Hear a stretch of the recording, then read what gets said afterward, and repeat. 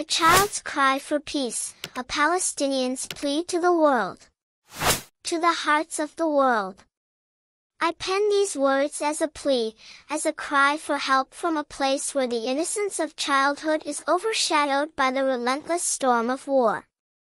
I am a Palestinian child, and I am reaching out to you from a world that has all but forgotten us. Imagine, for a moment, that you are a child like me. You should be laughing, playing, and discovering the world, but instead, I live in a constant state of fear and uncertainty. My homeland, a place where generations before me have laughed and loved, is now marked by war, injustice, and despair. The world I know is not one of safety and security. It is a place where my home can crumble in an instant, where my family's future is uncertain, and where the dreams I held dear are slipping away. The reality is that I have seen too much pain, too much suffering, and too much loss. I don't ask for the world. I ask for the basics. I ask for the right to live without fear, to attend school without the constant threat of danger, and to dream of a brighter future. I am not alone in this longing.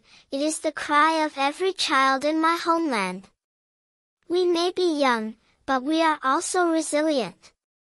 We are not defined by the war, but we long for the opportunity to break free from its shackles.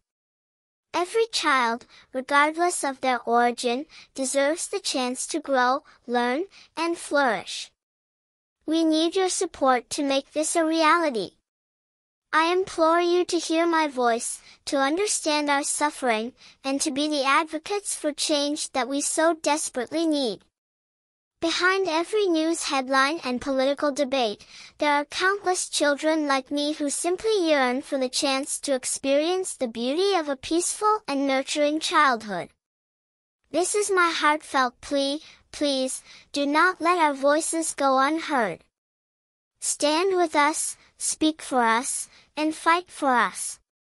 Advocate for peace, for justice, and for our right to a future where our dreams can come true. We are children, and we are crying out for your help. Our childhood, our dreams, our very lives depend on it. With unwavering hope. A Palestinian child.